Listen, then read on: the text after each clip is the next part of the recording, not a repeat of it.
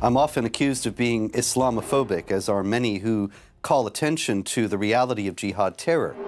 In George Orwell's nightmare of a totalitarian future, the novel 1984, a secret police monitors citizens for so-called thought crimes against the totalitarian state. A thought crime is an idea or an attitude the totalitarian rulers deem to be politically incorrect.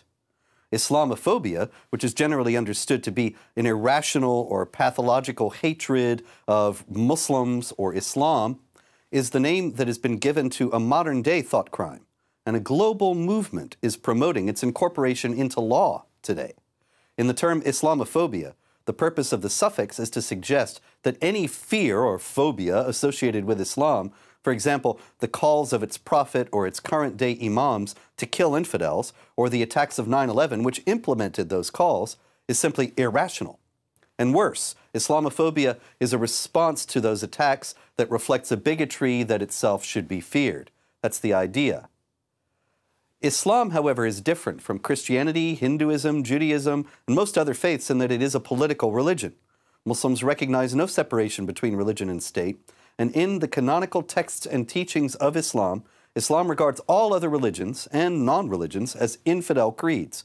Moreover, Islam aspires to establish a global Islamic state, a caliphate, that would impose Islamic law on individuals everywhere and criminalize heretical thoughts. And that's where Islamophobia comes in.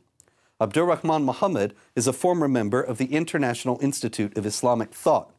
He was present when the word Islamophobia was created, but he now characterizes the whole concept of Islamophobia this way.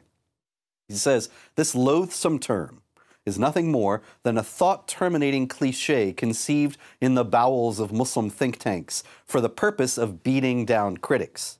In short, in its very origins, Islamophobia was a term designed as a weapon to stigmatize and silence anyone who opposed jihad terror. The Organization of Islamic Cooperation, or OIC, which is 56 Muslim governments worldwide and the Palestinian Authority, began a campaign against Islamophobia in 2008.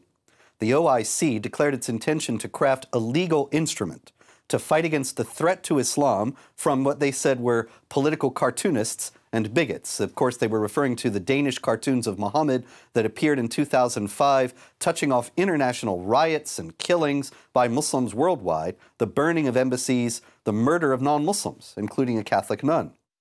Ekmeladin Ihsanolu, the Secretary General of the OIC at that time, said Muslims are being targeted by a campaign of defamation, denigration, stereotyping, intolerance, and discrimination.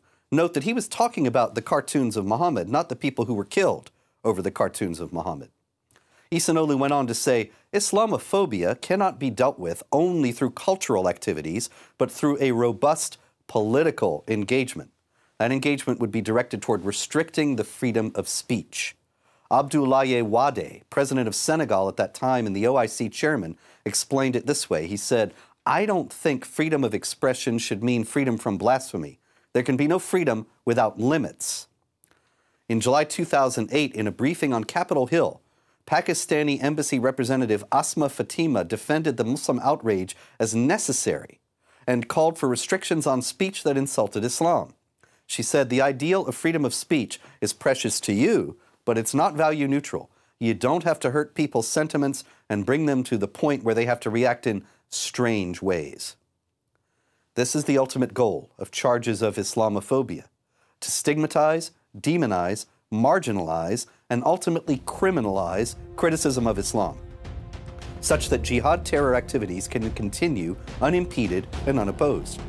The charge of Islamophobia is a valuable tool the allies and supporters of jihad terrorists have to silence the foes of jihad terror. For more information, go to this website.